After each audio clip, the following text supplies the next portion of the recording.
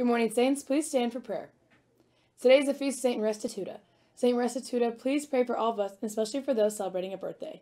Happy birthday today to Emma Cahill, Zachary Elner, Emma Homburg, Sarah Spell, and Kara Wells. Let us pray. In the name of the Father, and the Son, and the Holy Spirit. Amen.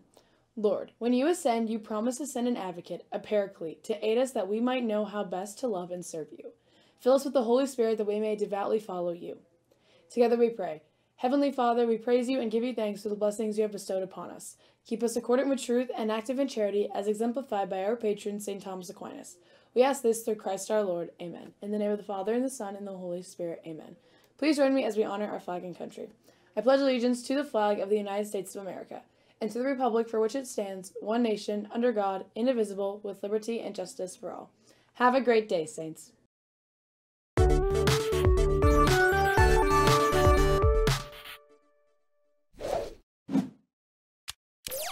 Good afternoon, Saints, and welcome back to the Halo Midday Show. Today is Monday, May 17th, 2021. The saint of the day is Saint Restituta. Restituta was a maiden in Africa, but she was put to death during the Roman persecutions at Carthage under Emperor Valerian. Congratulations to sophomore Russell Loco. Russell won the boys 5A state tennis singles title this weekend in Wichita with a straight set win over Mill Valley's Gage Foltz in the finals. Russell, we love you. Go Saints! Now it's time for the fun fact of the day.